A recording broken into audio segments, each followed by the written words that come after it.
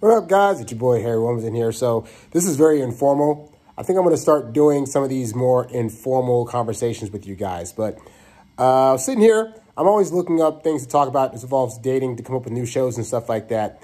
And one of the things that I realized is that I think the reason that older guys are usually more successful in dating is because they've had enough time over the years dating to do a very good data analysis of what works and what doesn't.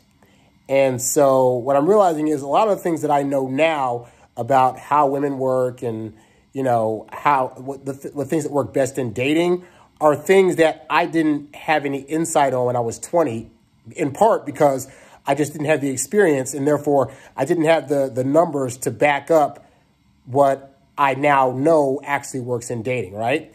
So I'll give you guys an example. So a common thing that I say is to you guys is, you know, when you go on a date with a woman, you show her a good time, and then you need to wait like a minimum of 4 days before you contact her to ask for a date. Now, guys that are in their early 20s or mid-20s will hear that and freak out. And they'll be like, oh my God, I can't do that. She'll think I'm playing games. And what if she sees that I haven't talked to her? Will she forget about me and run to some other guy, right? And I'm realizing that the reason that response happens is because they don't have the data to back up that being a thing that could actually work for them. So me at 20, if I think back, I didn't have the data to have proof that if I ignored a girl for a few days after a date, that she'd actually respond positively to it.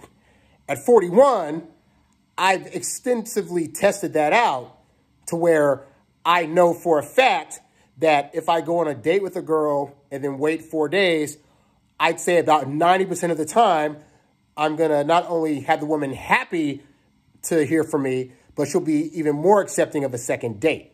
But that's basically just based solely on data that I've collected, experiences that I've had, and seeing it work time and time again. Now, here's the thing.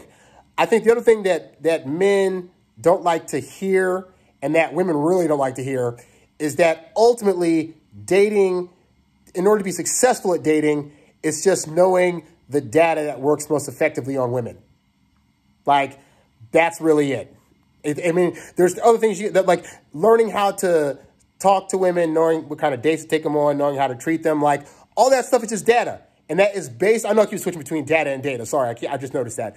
But yeah, all that stuff is just based on data. And the older you get, the more data that you collect. So if you're a 20, 25-year-old guy and you're trying to date and you're having a hard time, part of it's because there are actually different things you need to be doing to get successful, but you haven't tested those things out yet. So for you, it's all theory and hearsay.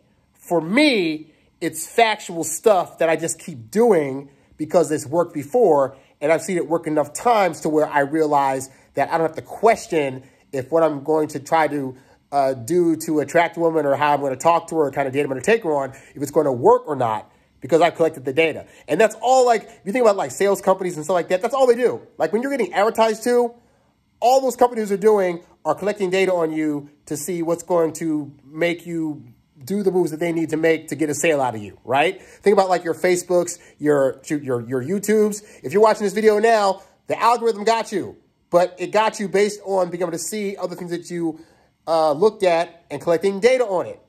And so you can do the same thing with dating. So if you really start to observe your dating life and how these dates are going, you'll start to see that some things are working more so than others.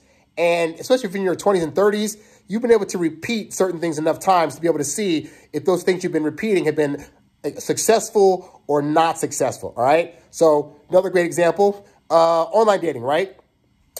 I have found that over time, I realized I don't have to talk to women for weeks on end to get dates. How did I find that out? Well, the first few women that I tried talking to online, I tried to talk to for 3 or 4 weeks and they'd lose interest.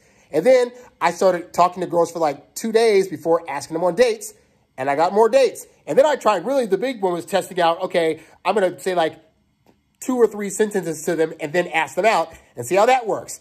And that also worked pretty well. So now if I'm doing online dating, I realize I ain't got to wait 4 weeks for a date. But if you're 25 and you're doing online dating for the first time, all you're thinking is women want to build rapport. Women want to know you over text. And so I got to talk for a long time before I get a yes on a date.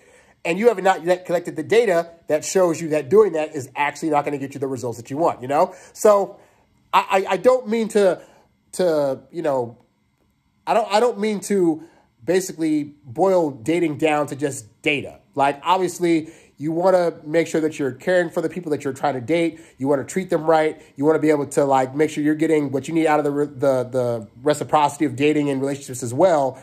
But recognize that being more analytical about dating and collecting the data itself can actually be really beneficial to you ultimately finding the girl you want to be with, all right?